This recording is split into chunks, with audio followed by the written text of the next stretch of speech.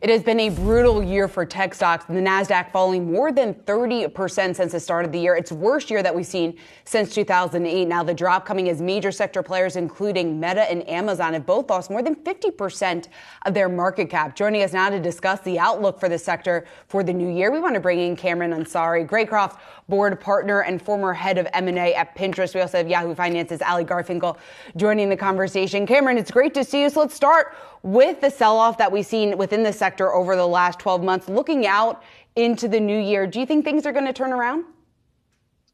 I mean, I think so. Certainly, as we get into kind of Q1, Q2, the valuation should come back. And I think you're going to see some of these stocks that have been oversold, particularly in January, as investors get back into their chairs and start looking at these things and trying to figure out where there's opportunities. The mega cap names like Amazon, like Facebook, Alphabet, Apple, I think these names are going to have nice years. And they're not going to, get back to, I think, where Amazon and Meta were. They're not going to double. But I think you're going to see nice gains, maybe 15, 20, 30% in 23, as some of these names have been certainly oversold. Cameron, Ali here. I'd love to start with the IPO market. You've identified SpaceX and Stripe as bellwethers there, I believe. Why, and what were you looking for from them as they potentially move towards an IPO next year? Sure. Well, look, we had about 1,000 or a little more than 1,000 IPOs in 2021. 2022, we've seen basically half that number. So the market's been really quiet on that front. And in the tech space, I think you have a number of companies, SpaceX and Stripe, I think, being the biggest and most anticipated, probably the most IPO ready, that have been thinking about it and putting things in place for years to be able to make that happen. But there are many others, too. You have Instacart that has announced that they're going to come out. I think the CEO said, we don't need a perfect window to come out. We just need a window, an opportunity. They're not looking for the perfect valuation. I think they've cut their internal valuation from 40 billion down to 10.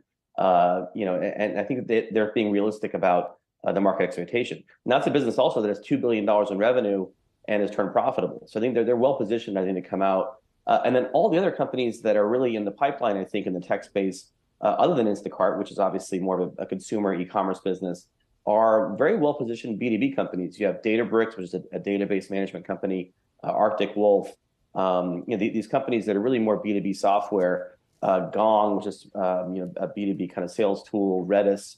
And these are all, well-known kind of well-positioned companies that I think you're going to see probably IPO, maybe not in the first quarter or two of the year, but Q3 and Q4 for sure. I think you'll see some of these names start to come out. Cameron, let's talk about the B2B space, because I know you have currently backed a number of companies within that industry, Credit Key, Hopscotch, Coast, just to name a few of those. Talking about the growth opportunity for B2B going forward, how do you see that?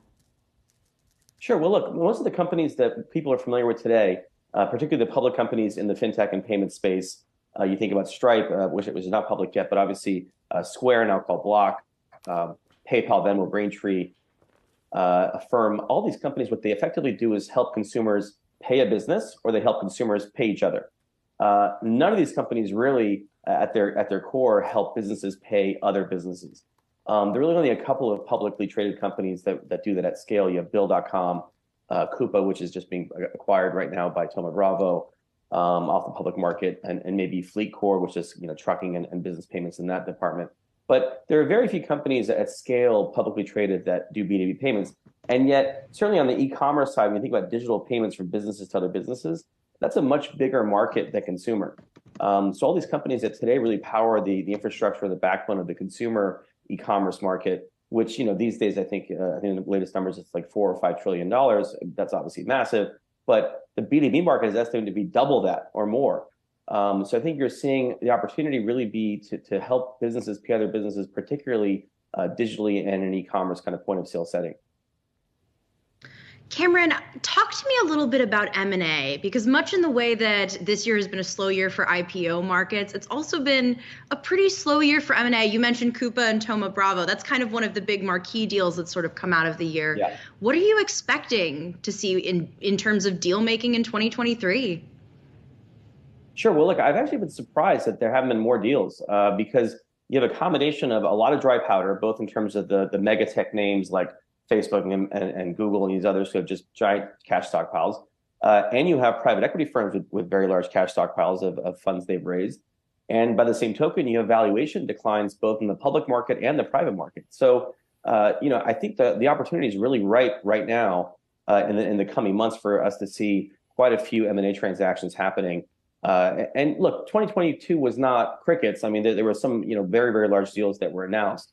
Microsoft, Activision, the acquisition of VMware by Broadcom, many others. And these are large deals. Figma, which Adobe's looking to buy. These haven't closed, obviously, and the Activision Microsoft deal is now under some FTC review. So we'll see what happens there. But 2022 had a handful of these deals announced. But my suspicion is that going into the new year, Q1, Q2, you're going to see a number of additional deals announced, particularly from both private equity firms that operate in the tech space, like Thoma Bravo, like Vista, like Silver Lake, and these folks, as well as the large cap tech buyers themselves, like Amazon and Salesforce and Oracle and these companies. Certainly makes sense with so many of these tech companies sitting on lots of cash. Cameron, I also want to get your thoughts on Meta because like we were discussing earlier in the show, the stock's off more than 60% since the start of the year. A lot of investors are questioning this big bet that Zuckerberg and company have made on the metaverse. Do you think we might potentially see a pivot from this in the new year?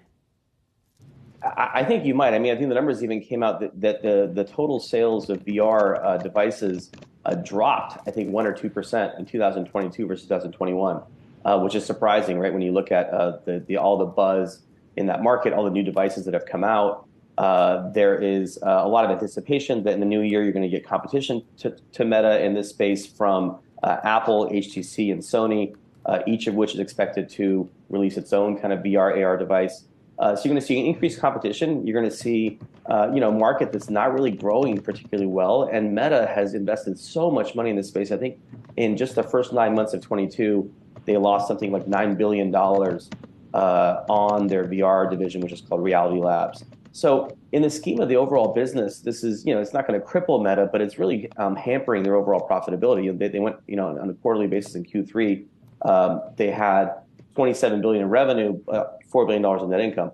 The prior year, they'd had almost the same revenue, but double the net income. So I think the losses are mounting because of the Reality Labs division, and you can kind of attribute a lot of that, very clearly in Facebook's numbers to how they're performing. But Reality Labs is kind of a drain on the overall business, and it's not generating the revenue that you would expect it to.